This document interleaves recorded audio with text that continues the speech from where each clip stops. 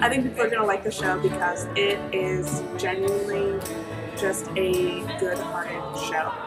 I think everyone can find something in this show to enjoy. It's full of laughter and awkwardness and frustration and redemption and love. Most importantly, love.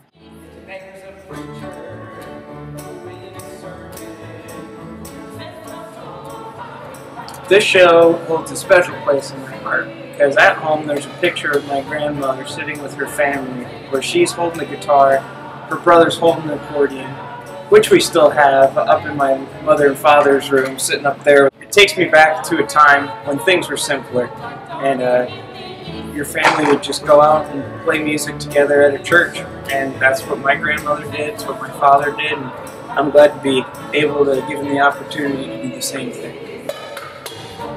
Growing up at a Baptist church myself, a lot of these songs that we're singing in the show have a really special place in my heart. Singing with my mom on stage and just good memories with that. My favorite part about this show is the family dynamic that you can see, because there's the sibling jokes and the messing around with your family and just having a good time. And I think we, as a cast, have grown so close together, and we really want to be able to pull you in and let you just see the love and the just raw joy that is on stage. And I think you would really enjoy that, so you should come and be a part of our big group. I think my favorite part of the show is the fact that at no time do I ever play the fiddle. And trust me, that's your favorite part of the show too, because nobody needs to hear that.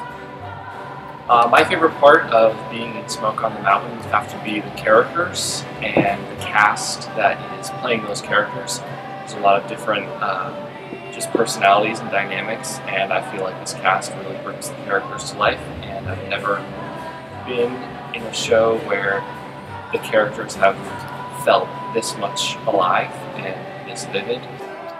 This show means a lot to me because this is the show that made me want to try and do theater for the first time, and it's all songs that I grew up with, listening to my family when we were driving in the car that we had on a cassette tape. So all of this feels very nostalgic and very much like the childhood that I grew up with. The dialogue is fun and the laughter is contagious. Everyone's having a great time up here, and I know the audience is going to really feel that. You know, if Jesus had not done the things that He's done for us, these songs wouldn't mean as much as they do for me. Being able to sing with the cast and just really express that love is something that's really special.